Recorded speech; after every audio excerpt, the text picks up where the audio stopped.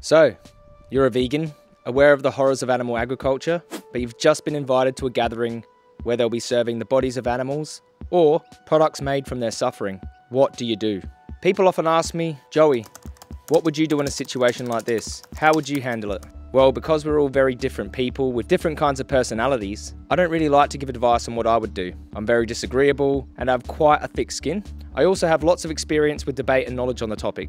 So instead, I thought I'd give you what I believe might be good strategies for everyone, from the shy type to those who don't mind a good debate. Here are 3 kinds of general personalities I came up with based on my experience in the vegan movement.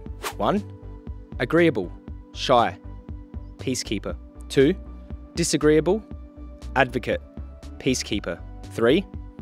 Disagreeable, uncompromising, principled.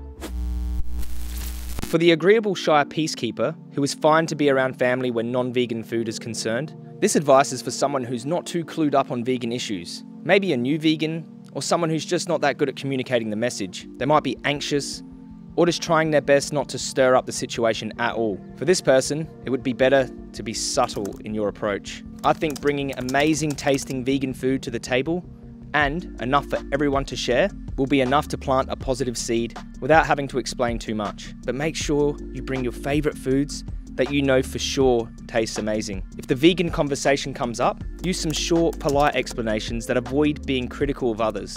That way, you won't trigger defensiveness and a subsequent heated exchange. You might use phrases like, I felt that I no longer wanted to consume animals because I care deeply about what happens to them. Then, following that, ask them some questions about what's been going on in their life to change the subject nice and quickly. We all know people love to discuss their interests. If you let them speak enough, maybe they might become genuinely interested in your lifestyle and not feel attacked. Keep the focus on your own perspective and avoid accusatory language. Change the subject when you feel like things are getting uncomfortable and could possibly sprawl out into a debate that you're not wanting to get into. You might even find that being excused to go to the toilet might be a good way to end unwanted exchanges. You might even feel better recommending people watch your favourite activist or documentary. After suggesting they watch it, use the subtle art of changing the subject to something a little more family focused. For the shy, agreeable peacekeeper, maybe just not mentioning your lifestyle at all around certain family members might be the best way to keep the peace. You can save the animal advocacy for social media. Now for the disagreeable but peacekeeping advocate. This person is much more experienced and researched on vegan issues and also likes getting into discussions.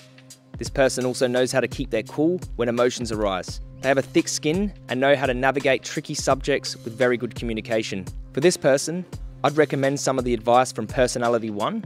Bring tasty vegan food, ask people about their interests. If the topic of your veganism arises, give a much more robust explanation. Politely explain why you boycott industries that violate the rights of animals.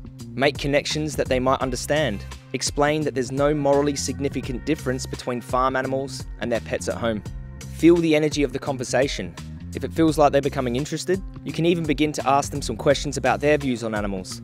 Just remember that if someone is eating meat while you're having this conversation with them, they might feel more of a reason to become defensive and double down. If this happens, try to disarm their defenses by bringing it back to yourself and how you used to eat meat as well. This way they might feel less like you're trying to be superior and more like you're just sharing your realization. If you feel like this conversation's about to be a good exchange, then answer any objections they might have. Here are some good resources on how to answer common objections. Again, keep in your arsenal a graceful way of changing the subject if things begin to feel a little too heated. After changing the subject, try some light-hearted humour to show there's no hard feelings. Bear in mind that family, friends and work colleagues might have a psychological barrier that would leave them less inclined to listen to you. This is very common, so it might not be that you've done anything wrong in your communication. But if you feel there are barriers like this, instead, try sharing with them some of your favourite speeches or documentaries when it's time to go home. If they won't listen to you, maybe they'd be more inclined to hear the message from a messenger they feel more rapport with. Always remember, depending on the personality of each friend or family member, you may be able to employ a different approach to suit each of them. I think the Socratic method and asking leading questions is one of the best ways to help people come to their own realization about this topic. Keep in mind, some conversations might be better to just avoid because it's just a battle that won't end well. Disagreeable, uncompromising, and principled. This person does not compromise on their position They may or may not be educated on the topic. They may or may not be experienced in vegan education. They may or may not be able to answer any objections. This person here is just not willing to be around the body parts of animals who have had their rights violated. They just can't bring themselves to do it. They know if they do come to a gathering when there's meat present, they will create a scene and they will not compromise and change the subject, and they may not be able to keep their cool. They know if they attend when there's meat present, they will fall out with family members and ruin the gathering. Or it might just be that being around animal products affects their emotional state and they just don't want to be in that situation. For this person, I would give this advice. Let your family and friends know ahead of time that you don't feel comfortable around animal products. You can send them a documentary like Dominion so that they truly understand why you feel this way. You never know. They might even agree to make the gathering a vegan one. I mean, it's one meal. Why wouldn't they if they really cared about how this affected you? But if they don't, and you still would like to connect with your family and friends, you can come after the food has been served and bring some vegan cakes. Or you can catch up with your family and friends doing a completely different activity. Food doesn't have to be the basis for every single family gathering. There are many things to do with friends and family that don't involve food at all. If it's about sharing company, then make it about sharing company, and you can avoid food entirely. But if you must socialize with food, you can skip their meat-filled event completely and invite them to a vegan restaurant at a later date, or invite them to your house for dinner and you cook all the food. If your friends and family who are not vegan don't show you at least a little bit of respect, just enough to accommodate your ethical beliefs in any one of these ways, then I would question if they truly cared about you at all. In that case, I would show yourself the respect by distancing yourself from those people entirely. Life's too short to spend it with people who don't care about you, even family. There are many vegan groups online where you can find friends who share your views on animals, and I'm sure they'd love to hang out with you. There are sometimes uncomfortable situations in life, but what I like to do in these situations where I'm around non-vegan family and friends, and when I'm around meat and all these situations where chopped up animals are involved, is I like to, instead of thinking always of my emotions, I like to remember the victims who are suffering in farrowing crates, the victims who are strung up by their little legs and shackled, electrocuted and have their throats slit, the innocent beings who are terrified on the kill floor about to have their life robbed from them. I use perspective to look at it from the real victim's position. And although some of these situations are uncomfortable, I'd encourage the shy, avoidant, agreeable peacekeeper to step out of their comfort zone and start to move into the second personality where you start to talk to people about this. And for personality 3, maybe you can move into personality 2 for some situations and talk to people. You know, get yourself in an uncomfortable situation to advocate for animals.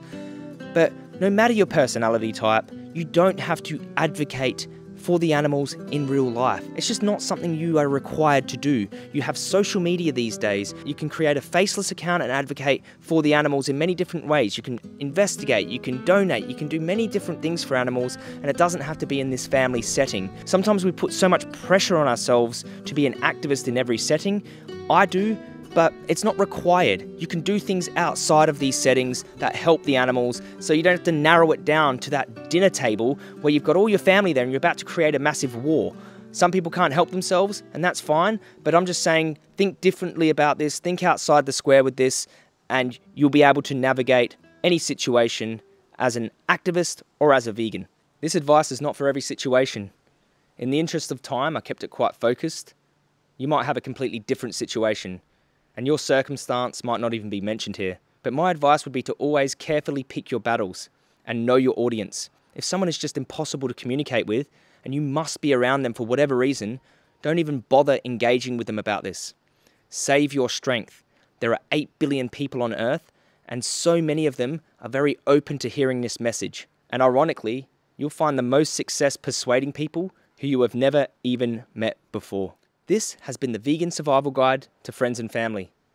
Please leave your comments below, and let's make the comments section a place where we can support each other.